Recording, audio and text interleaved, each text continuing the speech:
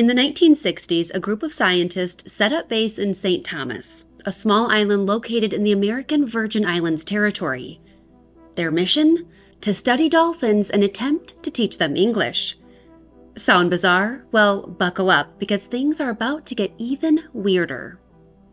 New discoveries had recently been made about the animal mind, leading researchers to theorize that it could in fact be possible to communicate with other species. Specifically, they wanted to see if it was possible to teach dolphins to speak. And while the work was ambitious and their goals were lofty, some say the experiment was a total failure. I'm Brooke. Today, we'll be diving into the 1965 Dolphin House Experiment. So, sit back, relax, and enjoy this episode of Armchair Investigator.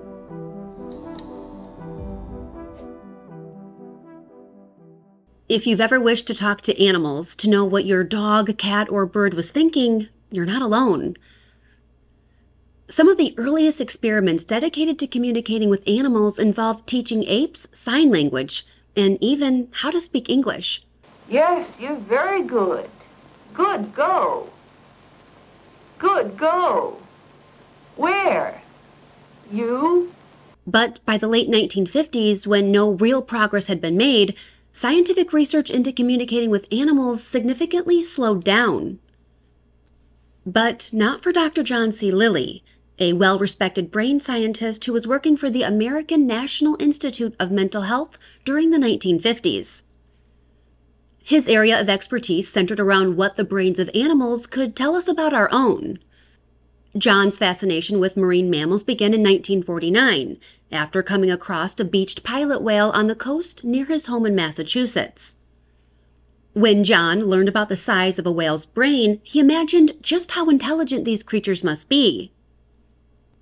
In the years that followed, John and his wife took every opportunity to observe marine mammals, oftentimes by chartering sailboats. It was on one of these trips that John and his wife came across marine studios in Miami, the first place to keep the bottlenose dolphin in captivity. Leaping 3 feet out of water and through a small hoop is only one of the accomplishments of Flippy, the pride of the studios at Marineland, Florida. Flippy gets a big kick out of demonstrating his high IQ. It wasn't long before John honed in on the brains of bottlenose dolphins. You see, their brain is larger and more complex than a human brain, and their auditory cortex is highly developed, as is their neocortex, the part of the brain responsible for problem-solving, self-awareness, and a variety of other traits we associate with human intelligence. In order to have access to study dolphins and their brains, John moved to Florida in the mid-1950s, where he began doing brain experiments on the dolphins at Marineland of Florida and recording their reactions. John's work involved mapping their cerebral cortex using small probes that he'd created for his research on the brains of rhesus monkeys. His work on the dolphins had to be done while the dolphin was awake, as they stopped breathing under anesthesia. One day in 1957, John's wife Mary noticed a reaction from the dolphins that the others had missed. And this discovery would change not only the course of John's work, but his life.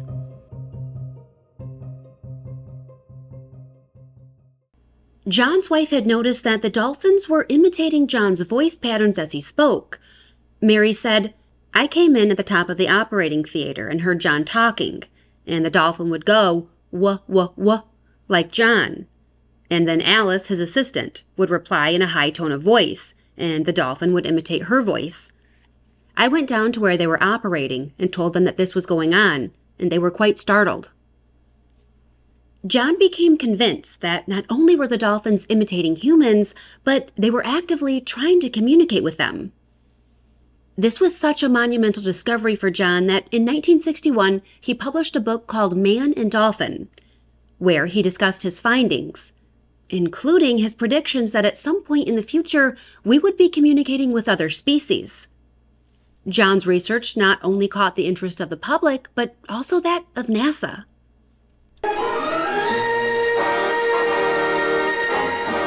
Launch vehicles are developed and tested to provide the rocket thrust required for space missions, both manned and unmanned, to explore the boundless new world of outer space.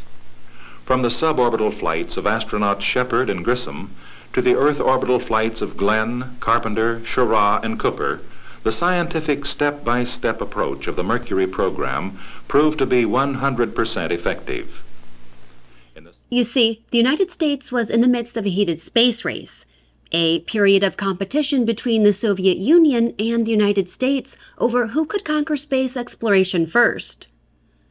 John's work caught the attention of a team of American astronomers led by Dr. Frank Drake, who were searching for extraterrestrial life.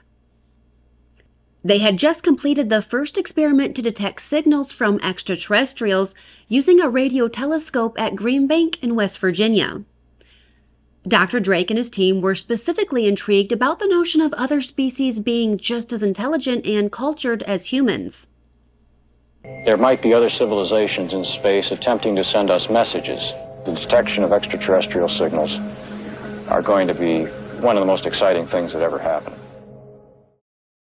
They believed there was a lot they could learn from John and his research, especially when it came to any obstacles and challenges involved in establishing communication with other intelligent species.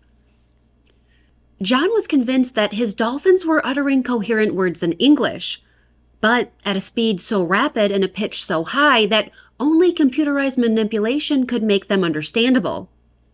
At conferences, John was astounding those in attendance with his slow-down recordings of dolphins seemingly speaking words in English. Meanwhile, John wanted to take his research even deeper. And he knew that NASA was well-funded. This could be a win-win for everyone involved. John could explore interspecies communication further and share his findings with NASA, while they helped fund the project. And his proposition worked. Not only was NASA helping to fund John's research, but he got other government agencies like the U.S. Navy to get on board too. This could be an opportunity to explore ways to translate an alien language in order to communicate with extraterrestrials should they ever visit us. In 1958, he established the Communication Research Institute in the Virgin Islands. And in 1961, John commissioned a lab to be built right on the shores of St. Thomas, a white villa he named Dolphin Point Laboratory, aka the Dolphin House. And because John and his team were 1,000 miles from the United States mainland, they could ideally focus without interruption on human communication with dolphins.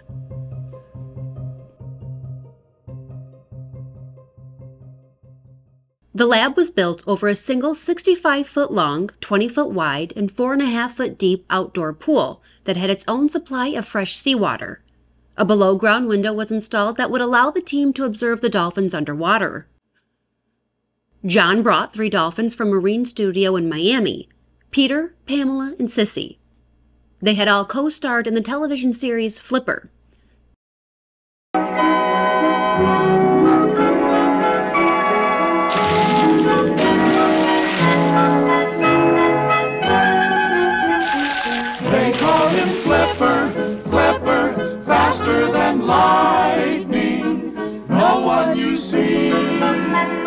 Smarter than he, and we know Flipper lives in a world full of wonder, lying there under the sea.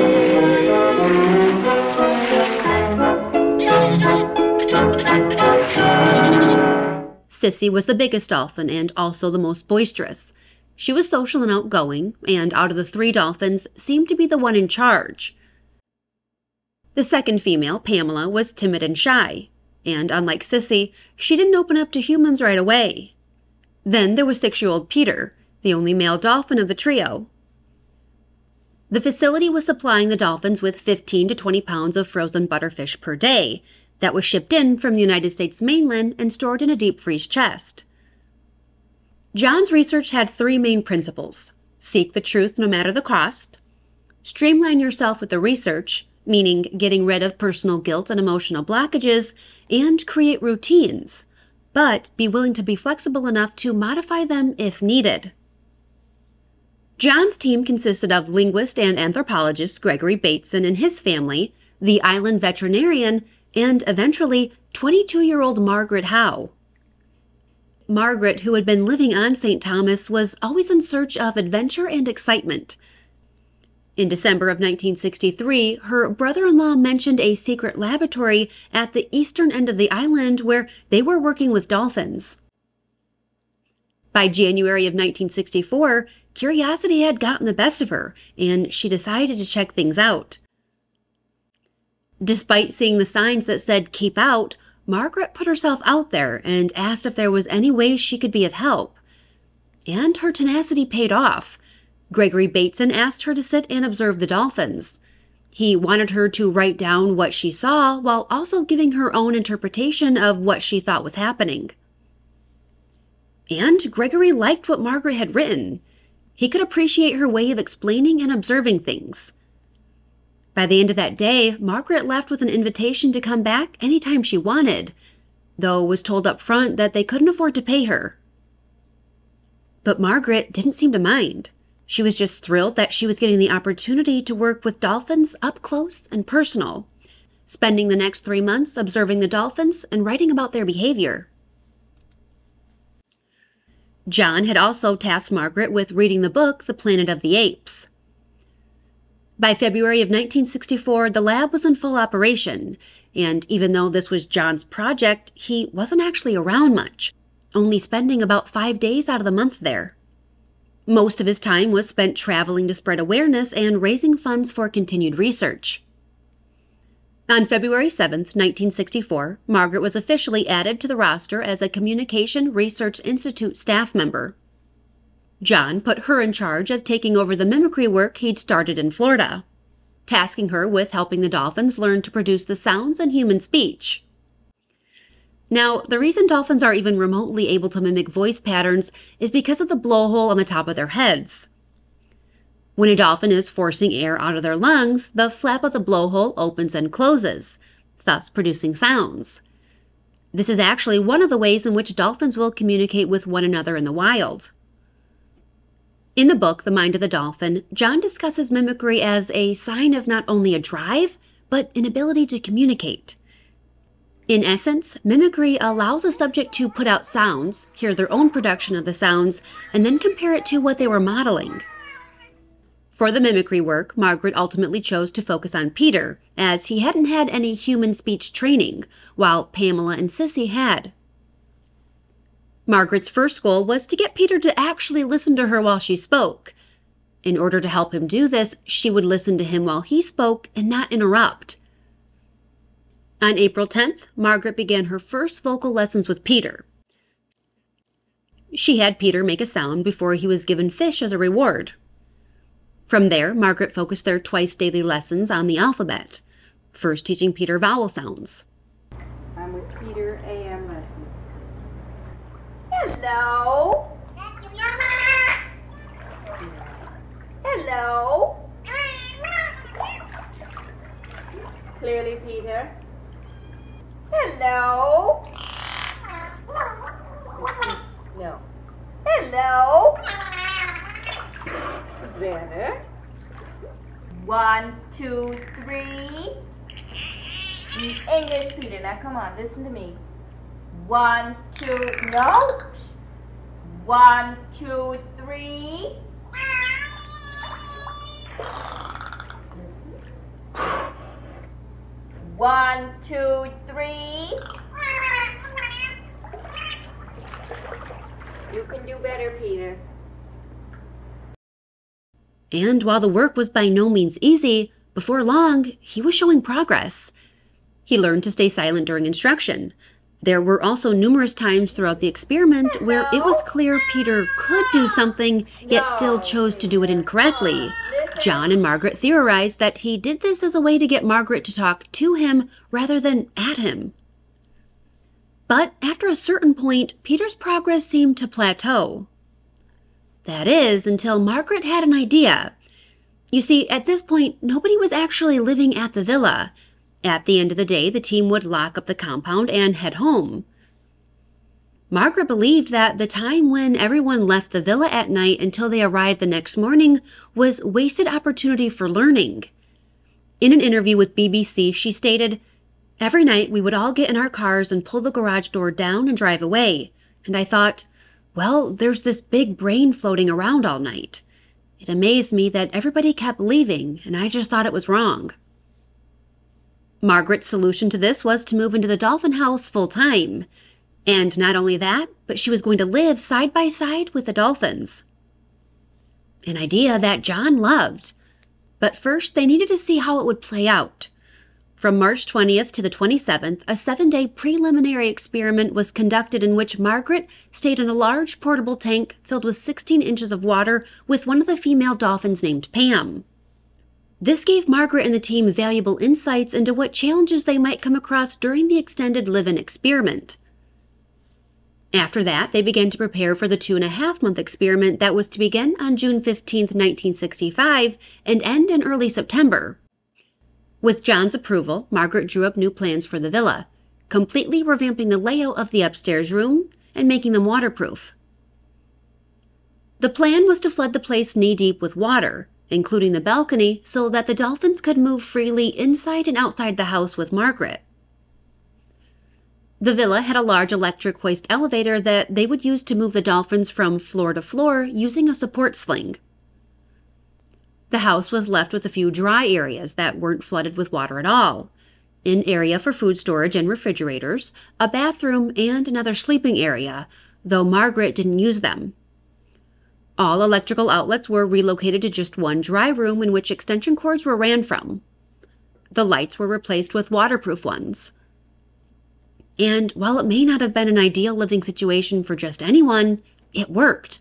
Margaret had the basic necessities she'd need for the next few months, including a small 2-burner electric cooktop. She even had a desk that was suspended from the ceiling. Margaret and Peter were literally spending the whole day together, and when it was time to go to bed, Peter even slept next to her. It wasn't long before Peter was on the same sleep schedule as his teacher. Margaret was 100% dedicated to the experiment. She even cut her hair to 1/4 of an inch to make things easier. On June 15th, Margaret's first night in the Dolphin House, lying in bed surrounded by water, she questioned what she was doing, saying, "Human people were out there having dinner or whatever, and here I am. There's moonlight reflecting on the water, this fin and this bright eye looking at you, and I thought, wow, why am I here? But then you get back into it, and it never occurred to me not to do it. What I was doing there was trying to find out what Peter was doing there and what we could do together. That was the whole point, and nobody had done that." Their daily schedule went something like this. At 7:30 a.m., Margaret woke up, dressed, and ate breakfast. From 8 to 8:30, she recorded lessons with Peter and fed him 5 pounds of fish. At 9 a.m., she completed the daily chores, fed the other dolphins, and took notes. From 10 to 10:30, Margaret and Peter would play and record some light lessons. At 11:30, Margaret would eat lunch. From 12 to 12:30, the two would complete a lesson and Peter would be fed another 5 pounds of fish. The time from 1 to 2:30 was more or less free time in which Margaret could take a nap, read, write, or relax. From 3 to 3:30, the two completed another lesson, and Peter would get an additional 5 pounds of fish. The time from 4 to 4:30 was spent working together. From 5 to 5:30, Margaret would take notes, file paperwork, and work on lessons for the following day. At 6 o'clock, she would eat dinner. From 6:30 until bedtime, the two were playing games, chatting with visitors, and relaxing. At 10 o'clock, it was lights out and time for bed. This schedule was followed Sunday through Friday, with Saturdays being a free day for Margaret and a pool day for Peter to be with Pamela and Sissy. With Margaret at the Dolphin House day and night, she had effectively brought Peter into her world. Believing that living with Peter around the clock, he would naturally pick up on human sounds. Just like how a human baby naturally learns to speak from constantly being immersed in hearing language and being spoken to. In order to teach Peter how to talk, Margaret spoke using single words at a time and made sure to heavily emphasize inflections, something the dolphins were good at mimicking. The enunciation part, not so much. See, dolphins can't produce all 44 sounds in the English language. For instance, the sound M makes is quite difficult for them. And try as Peter might, he never could quite produce the sound. Can you say, Margaret? No. Margaret. Come on, Peter. Listen. Margaret. To draw attention to her mouth and lips, Margaret even began painting the lower half of her face white, in hopes that it would help Peter see how he needed to move his blowhole in order to produce sounds. He needed to learn how to make the sounds in order to say words. Then he needed to learn the meaning behind the words, a process in which the team agreed could take place in separate steps or simultaneously. The language lessons centered around using basic vocabulary for pronunciation and comprehension in categories like numbers, personal names, greetings, objects, and actions. Margaret wrote the following in her diary about their first week. Peter was brought upstairs on Monday. He seemed happy and content in his new home. The first few nights in the flooded room were awful. I was uncomfortable and hardly slept. Later, I seemed to adjust, and by Thursday, I was fine. Peter is his energetic self, and a bit nippy on the toes. I carry a long-handled broom with me for that and ward him off. Lessons have gone fairly well. I start with counting and shapes. He had picked up a nice business of following the inflection in my voice. 1, 2, 3, 4, with an upturn on the 4. A good deal of the talk Peter does when he is alone is now humanoid. Interesting and encouraging. And while their speech lessons were important, Margaret believed that they made the most progress outside their official lessons, saying, "When we had nothing to do was when we did the most. He was very, very interested in my anatomy. If I was sitting here and my legs were in the water, he would come up and look at the back of my knee for a long time. He wanted to know how that thing worked, and I was so charmed by it." At the end of their second week, Margaret wrote, "Several new things developed this week. First, Peter and I got on a more sociable physical level. Peter began to be gentle with me and allow me to come to him without the broom. He didn't nip at me as he used to. During John's trips back to the Dolphin House, he was ecstatic with the progress that Margaret was making, saying, 'I feel armed with the kind of knowledge that we never could have obtained except through these experiments.'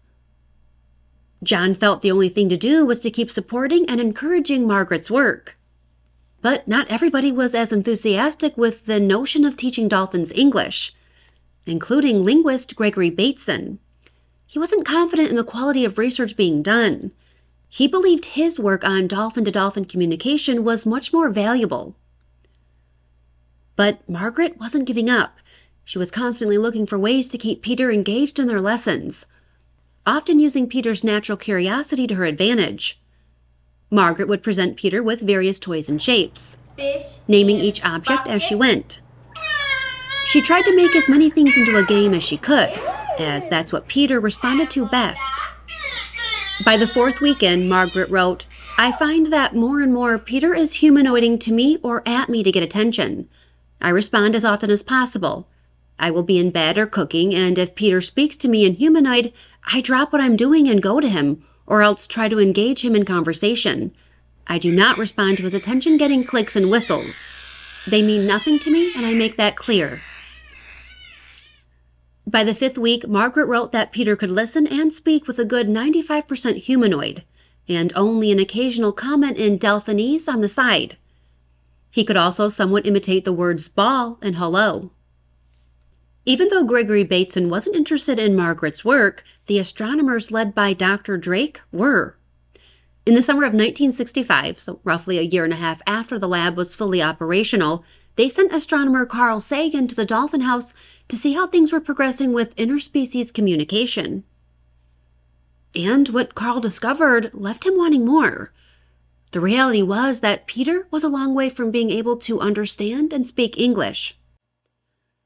Carl suggested that instead of trying to teach dolphins how to speak English, they instead focus on learning how dolphins communicate with each other, much like what Gregory Bateson was already doing. One experiment the astronomers suggested was to figure out how in-depth and complex communication got between dolphins. What would happen if they put two dolphins in separate tanks where they could hear but not see each other? Could they teach one dolphin how to obtain food and see if it could tell the other dolphin how to do the same thing in its tank? And while this was certainly an interesting question, John just wasn't interested in redirecting Margaret's focus. Instead, he instructed her to continue her English lessons with Peter. Margaret believed that Peter's vocalization had improved. He had tone, control, and proper spacing between his words. But perhaps most importantly, she believed Peter was truly trying. Margaret wrote in her diary, "I am now no longer thinking in terms of 3 months. I think in terms of forever." And then, something happened that would reaffirm the notion of communication between species being possible.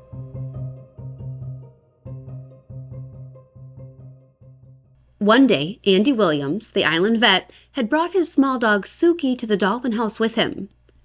And while Andy was in the pool with the dolphins, Suki jumped in, unaware of the dolphins in the pool. Once poor Suki realized what was in the water with her, she freaked out, clinging to Andy as if her life depended on it.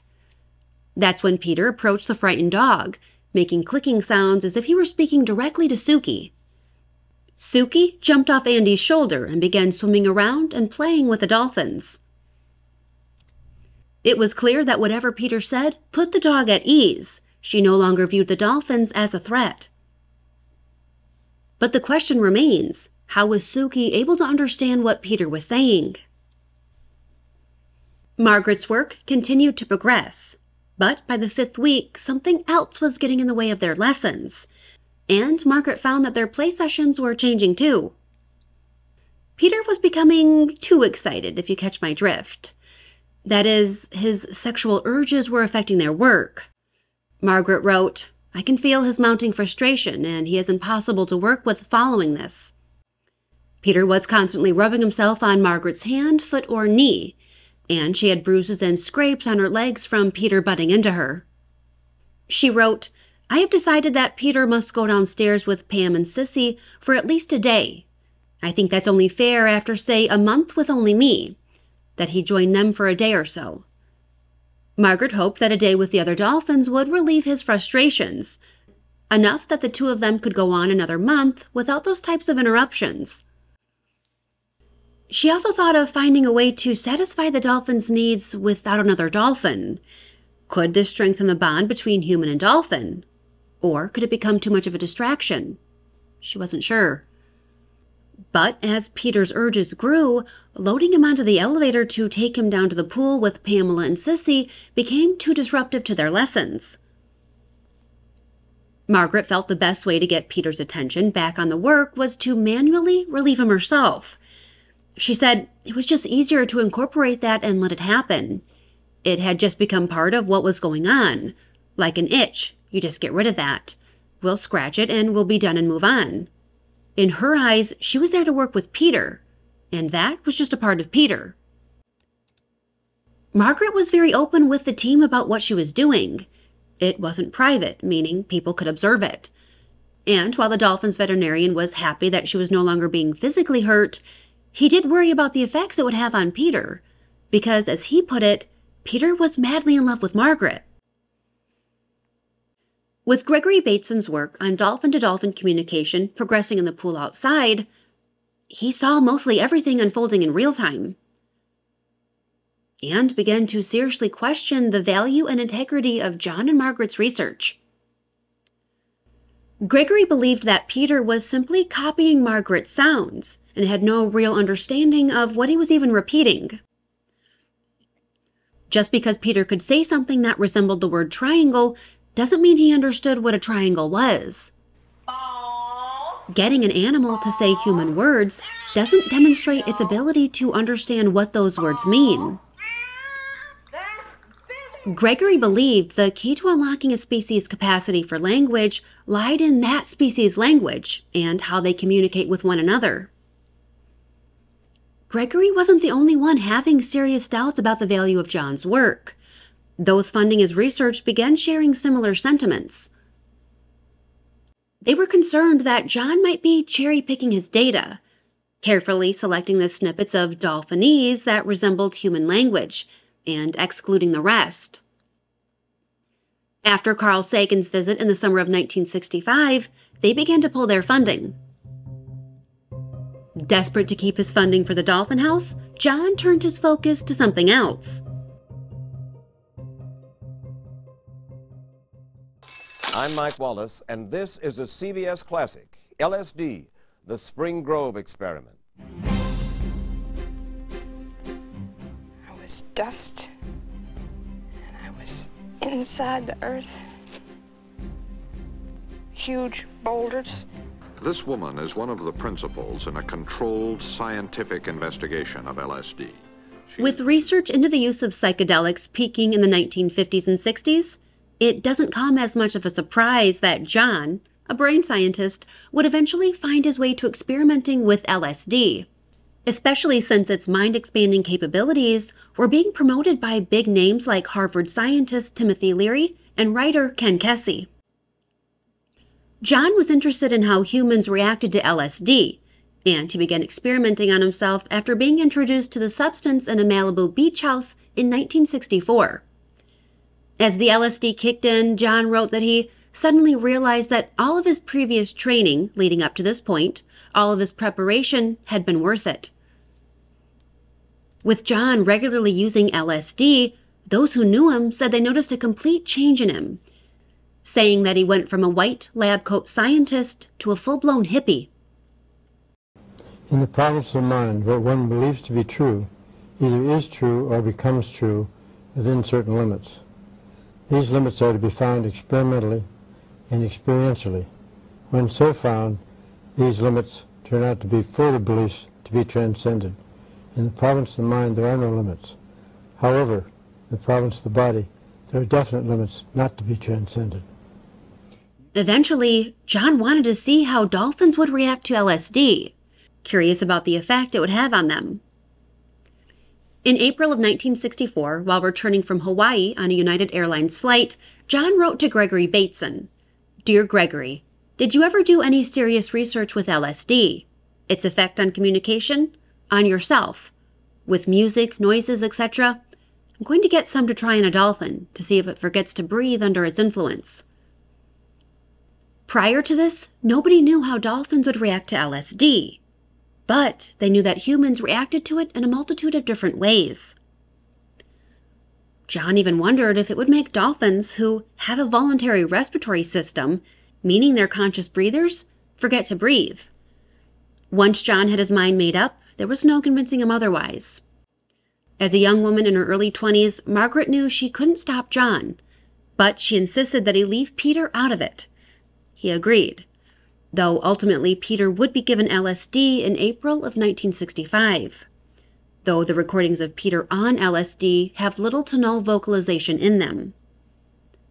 The day of his first experiment, John's team waited with bated breath to see what would happen to Pamela and Sissy after being injected. Just after 10 p.m., John administered a 200 microgram dose to each dolphin, and then they waited, and waited, and waited some more. But nothing happened. Wanting to invoke some type of response, John grabbed a jackhammer and began using it near the dolphin pool, which is just cruel considering how sensitive dolphins are to sounds and how they use it for echolocation. But even then, nothing happened. After that night, everyone around John began to view him differently. Where was the well-respected brain scientist they had once admired? When John continued to inject the dolphins with LSD despite getting no response from them, people were upset. Gregory Bateson decided he had seen enough. It was time for him and his family to go. By the summer of 1966, with no more funding, John was racking up large debts. But his attention was so focused on LSD that little else mattered. Not long after, the Dolphin House closed, and Margaret went from running the place to decommissioning it. In October of 1966, the dolphins were flown back to Miami. John assured the vet and Margaret that the dolphins were going to a good home, one where they would be happy. In reality, they were headed to another private lab, a far cry from the life they had in St. Thomas. At the new lab, they were kept in small plastic tanks and received little to no natural light. John's friend, Rick O'Barry, said, "It was awful, to be frank. It was awful. The first thing that hit you was the smell." Weeks passed, and then Margaret received a phone call from John. He had wanted to tell her the news himself. Peter was dead. The dolphin had ended his own life. As I had briefly touched on earlier, a dolphin's body doesn't automatically breathe for them, as it does for us. As humans, we don't even have to think about breathing. We can go about our lives and focus on other things. But for a dolphin, every breath they take is a conscious effort. If they choose not to take another breath, it's a way they can end things. For Peter, they felt that the move from the Dolphin House to the lab in Miami, along with losing Margaret, was too much. All these years later, many language experts look back at John's research as nothing more than a sophisticated mimicry experiment. Peter was never able to spontaneously communicate with Margaret or anyone, though Margaret believes that it was because the experiment was stopped too early. She truly believed that had she had more than 6 months with Peter, Peter could have made much more progress. Today, the Dolphin House isn't remembered for the research conducted there, nor is it remembered for the information discovered. Instead, it's mostly remembered for Margaret's intimate interactions with Peter. When the findings of what took place at the Dolphin House were published in the 70s, imaginations ran wild, with adult magazines publishing spicy stories between a woman and a dolphin. Despite the failure of the Dolphin House experiments, John's interest in communicating with dolphins continued well into the 70s and 80s, including experiments in which he tried communicating with them telepathically and by teaching them codes. As the years went by, John's view of dolphins started to change. It became more than just studying them. He no longer felt comfortable with keeping them confined, and ended up releasing his dolphins, Joe and Rosie. John was actually issued the first ever permit in the United States to release dolphins. Later stating, "I had no right to confine them, to imprison them, to work on them. My only right would be to work with them in their natural habitat, in their natural state." By the mid-1980s, John was advocating against holding dolphins captive. He spent the last 20 years of his life working to protect cetaceans, that is, dolphins, whales, and porpoises, and traveling around the world to spread awareness. In September of 2001, he died from heart failure at the age of 86. Margaret stayed in St. Thomas and married John Lavatt, the photographer who had taken pictures of the research being done at the Dolphin House. Margaret and John would continue living in the Dolphin House for another 10 years, converting it into a family home and raising 3 girls there. Margaret wrote about the effects that isolation had on her throughout the 10-week period. She stated that several times over the course of the experiment, she felt physically depressed, especially when the last of the work crew would head home in the evening, leaving her all by herself. Margaret wrote in her diary, "It was Peter himself who brought me out of it every time without exception." At the end of the experiment, John and Margaret had discovered a number of things about dolphins.